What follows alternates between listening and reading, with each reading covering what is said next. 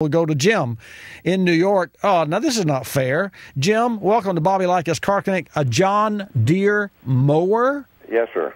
A lawnmower. It worked fine all summer, and all of a sudden it started acting like it didn't have power. When you put the blade in gear, and it just wouldn't have power to... Well, how can I... What's your question? How can I help you? I've changed the fuel pump and changed the oil, the fuel filter. Right. And the spark plug. I just don't... would the cleaning the carburetor have something to do with it? Well, let me ask you a question. Is it limited on RP? I mean, it's a regular foot feed, and what do you put? Is it belt driven, the blades and all? Yes. And so if you've got it in neutral and it was healthy before this happened, you could race the engine up?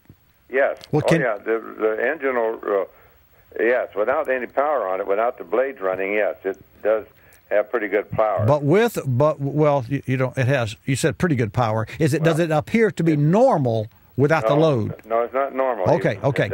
Good. Then, you know what it could be? What? It could be a restricted exhaust. A restricted exhaust. Could be. I never thought of that. Well, I'll tell you, cars that have catalytic converters that get restricted sometimes, they don't see it. It doesn't happen all at one time. And with a lawnmower, I'm thinking that it rusts over time because you use it and it sits up, and you use it and it sits up.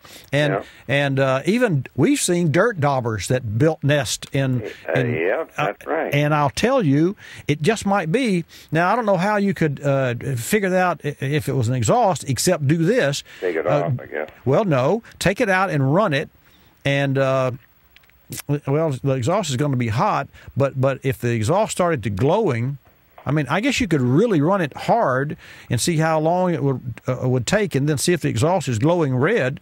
But I don't know that it would do that. Cars would do that if they had the exhaust stopped up. Anyway, that's just my food for thought. Before you go taking the carburetor apart, you might be able temporarily to remove the exhaust, which shouldn't be a big deal on a lawnmower, and see if it has its power restored. If it does, I'm your hero. Well, now the carburetor has a little solenoid on it that has sort of a needle valve that goes. Oh well, I can't. There's no way I can diagnose that over the air. Okay. So besides, you're probably not qualified to work on needle valves and carburetors, are you?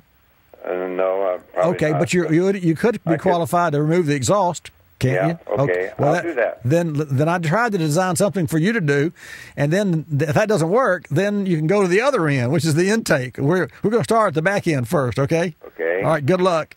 All right. Where do you live, Jim? In Marathon, New York. Marathon, New York. Well, thank you for tuning in to Car Clinic, and I loved your question about your John Deere lawnmower. Thank you. I wish you luck.